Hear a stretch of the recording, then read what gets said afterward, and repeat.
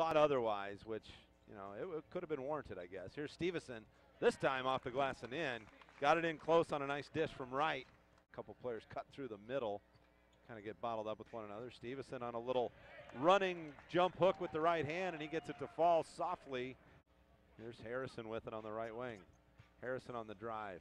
Leans up and drops it in for Stepheson, who just has an easy little lay-in at the rim. Ball along the baseline, and they lay it up for Wright. Back to Stepheson with a two-hand slam.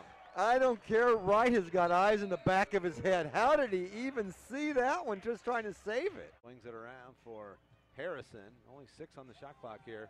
Nice pass inside for Stepheson, who had a nice seal on Baczynski, and he flushes it through to one of his teammates, and turned out to be an easy bucket. And a nice putback by Stepheson after the Lazarick Jones miss.